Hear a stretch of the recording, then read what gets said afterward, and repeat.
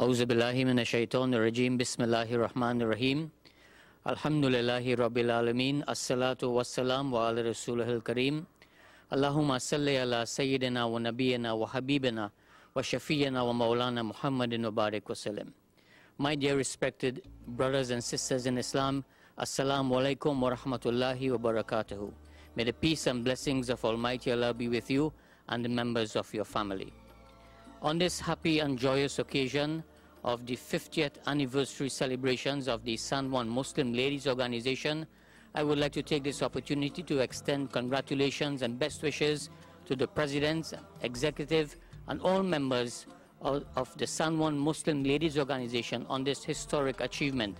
Not many groups or organizations can boast of 50 years of existence, and it is so appropriate that the Ladies Organization would seize this opportunity to remember its history, to remember its foundation and its philosophies, its mission, its value system, and all that it has stood for over the past 50 years. Let us journey back to a time when where you are sitting right now was once part of a plantation, the El Socorro plantation. The Nur-E-Islam Mosque was a concrete two-story structure built on 2 lots of land which originally belonged to the El Socorro plantation. By a deed registered as number 2054 of 1904, Frederick Herrera of the town of Port of Spain, at the request of one Catherine Busby, agreed to convey 2 contiguous parcels of land, being portion of the El Socorro plantation, known as lots 3 and 4, to Ghulam Ghost, Gulbra and Bahari as joint tenants. By deed registered as number 1509 of 1905, Ghulam Ghost, Gulbra and Bahari conveyed all their rights, title share and interest in the said lots 3 and 4 to Mustafa of San Juan village for the sum of $65. Lots 3 and 4 were described in a plan attached to a deed dated 3rd of February 1903 made between Frederick Herrera of the one part and Baba Munsami of the other part as abutting on the north on lot number 2, on the south and west on a road reserve, and on the east on lot number 6. Anecdotal evidence indicate that the very first masjid on El Socorro was in fact a wooden structure built on lot 3 in the early part of the 20th century. This spot is actually beneath the women's section of the existing mosque structure and was built by the father of the late Sheikh Muhammad Mustafa and Sheikh Hashim Muzaffar. In a brochure published by the Nur-E-Islam Mosque Board to mark the formal opening of the existing Nur-E-Islam Mosque in 1967, the late Sheikh Hashim Muzaffar penned these words. In 1912, my father, Sheikh Muzaffar Ali, built a wooden mosque, number 1, on the very spot where the Nur-E-Islam Mosque, number 3, is now built. The Muslims of El Socorro and surrounding areas began to offer their prayers in the mosque. The Imam of this mosque was Mayor Nabab Ali. In 1924, the El Socorro Jamaat built a new mosque, number 2, with steel and concrete. Its construction was supervised by S.M. Mustafa and Muhammad Ibrahim and was completed in a very quick time. Ghulam Hussain was appointed Imam of the mosque by the Jamaat. This mosque was the head office of the Sunnatul Jamaat Association. The records show that this was a period when significant events were taking place in the evolution of the Muslim community in Trinidad. In 1920, Maulvi Fazl Karim Khan Durrani came to Trinidad from London to do missionary work on behalf of the Ahmadiyya movement of Lahore, India. His advocacy of Mirza Ghulam Ahmad as a prophet coming after Muhammad Mustafa sallallahu alaihi wasallam led to the first major split in the Muslim community in Trinidad. Heated debate took place in the El Socorro Mosque, and eventually Maulvi Durrani returned to London. By deed registered as number 3796 of 1929, Sheikh Muhammad Mustafa donated the lot of land upon which this mosque was built to Haji Ruknuddin Mia, who was a Qazi who came to Trinidad from Punjab in 1893. Haji Ruknuddin was instrumental in establishing a number of Jamaats in North Trinidad and small schools in villages.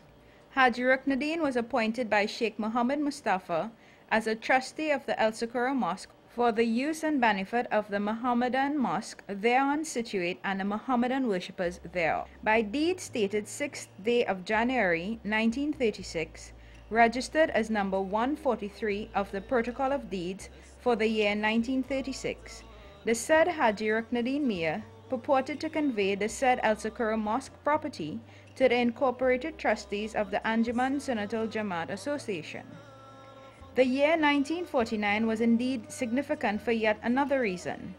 By deed registered as number 4128 of 1949, it is recited that a writ of summons was issued on the 20th of September 1947 out of the Supreme Court of the Colony of Record number 364 of 1947, entitled Between the Attorney General of the Colony of Trinidad and Tobago at the relation of Sadiq Mustafa, plaintiff, and Haji Ruknuddin Mir, and the incorporated trustees of the Anjuman Sunnatul Jamaat Association of Trinidad, defendants, in which the plaintiff claimed, inter alia, a declaration that deed of conveyance registered as number 143 of 1936 was null and void.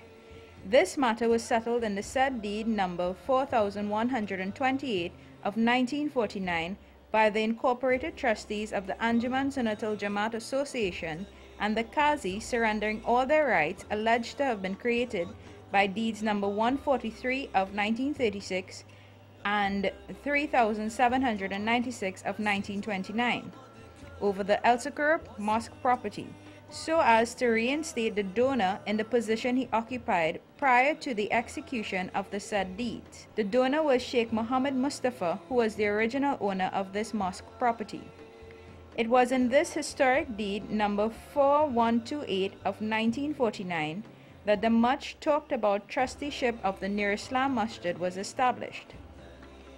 In this deed, the donor Sheikh Mohammed Mustafa conveyed the land together with the mosque building thereon as described in the schedule to the deed to one of his brothers and 5 of his sons, namely Sheikh Hashim Muzaffar, Faraq Mustafa, Imran Mustafa, Usman Mustafa, Ashraf Mustafa, and Zaid Mustafa, as trustees, to hold the same unto and to the use of the trustees in fee simple for the use and benefit of the Mohammedan worshippers of all sects, with power to the said trustees or the survivor of them to nominate and appoint trustees in their place, and stayed not exceeding 6 in number, to be selected from the lineal male descendants of the above named Sheikh Mohammed Mustafa and Sheikh Hashim Muzaffar.